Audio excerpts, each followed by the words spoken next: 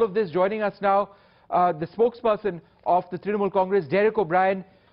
Derek, you would have heard what Dr. Abhishek Manu Singhvi had to say. As far as the Trinamool is concerned, if there is no rollback, does it imply that you're going to withdraw support to this government? You said imply. Her remarks were absolutely clear that these are the facts.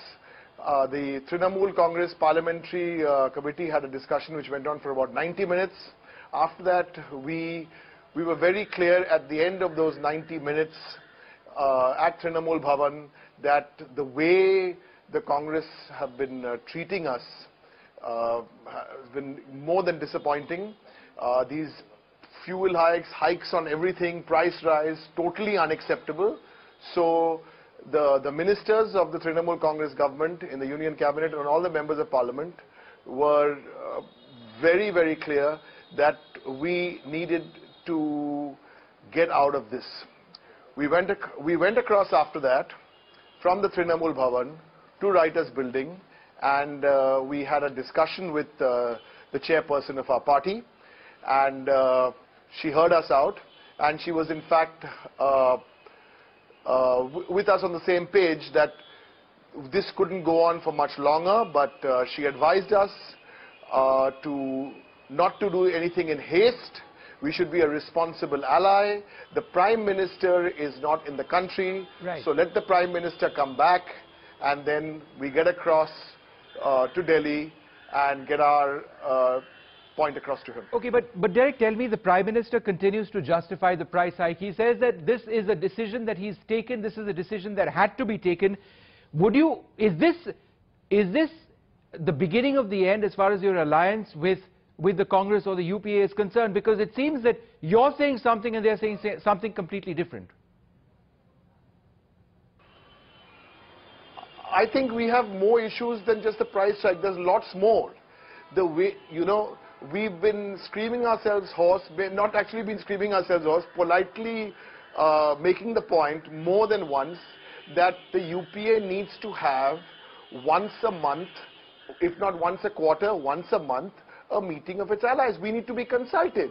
We are being taken, we are being not consulted. Decisions are being taken. We've been left in the dark, and we went right across the table from Dinesh Bhai, our cabinet minister, to all our ministers of state, expressed themselves, and this is, it's almost, the level first is there's disappointment. At the next level, you keep the level of disappointment leads to something which is the last straw on the camel's back. How much more do we take? But we are part of this government. This is not a Congress government. This is a UPA government. I mean, are there any signals so far, Derek, that anything that has reached you so far suggesting that the government will somehow or the other introduce a rollback? That this is what has happened now is temporary. It's just sort of feeling to see what sort of political consensus exists. There is no political consensus, quite obviously. So is there any signal thus far that it's just a matter of time before a rollback takes place? We have decided. We've had a meeting, we've decided, I'll tell you where we've been today. We've been from the Trinamool Bhavan to the Writers Building, right? So we have made our point of view absolutely clear. All Mamta Di has asked us to do, as our chairperson, we go along with her, that let's wait for a few days, let the Prime Minister come back, and then since this feeling across the parliamentary party was so strong today, and believe me, it was really strong. This is the first time, Vishnu, we've called a parliamentary party meeting at 14 hours notice. So it doesn't matter where my colleagues were, most of us, some of us couldn't make it, but majority of people were there. And in 14 hours, and this was